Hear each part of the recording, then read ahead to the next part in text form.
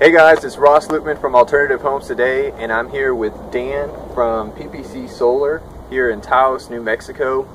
And unfortunately, about a month into my excursion, I'm 1,000 miles from home. My solar panels, my flexible solar panels on the roof failed, and these guys here at PPC Solar really hooked it up. I didn't have a ladder, and they let me come back and install a roof rack here and help me put the panel. Dan here helped me put the panel on the roof.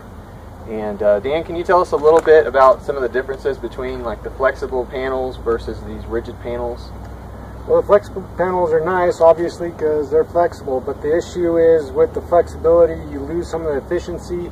We've also seen a ton of flexible panels fail in the field, anywhere from the ones you have here to larger ones that have been developed for large systems where they're just like gluing it onto the roof, and a lot of times the lamination would come apart or they fail for other reasons. And I think a lot of it's because of the flexibility, that a lot of the connections get under stress and the cells get under stress, and I think that can ultimately affect the performance and reliability of the module.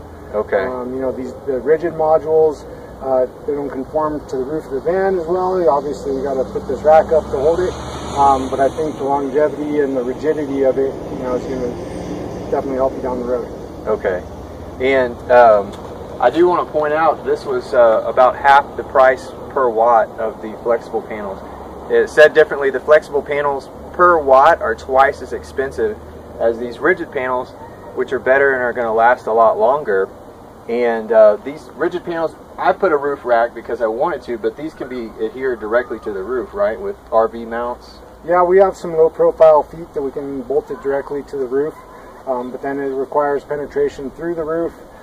So it depends on what your application is. A van like this has the nice rain gutters on it. It makes it easy to do a rack like this. So I think this is a great fit for this application. Yeah. But we do use RV feet. They're real simple, but you do have to penetrate through your roof. And so, it's kind of always iffy when you make those roof penetrations. I do like the look with the roof rack because it gives it that work van look, and it looks more like a normal work van that a tradesman would have, and you can kind of blend in when you for wherever you need to park. And so yeah, well, thanks, Dan. Yeah, thanks for your help. Thank you, Ross. And, it's been a pleasure. Sure. And good luck on your adventure. Thanks. All right, we'll see you guys next time.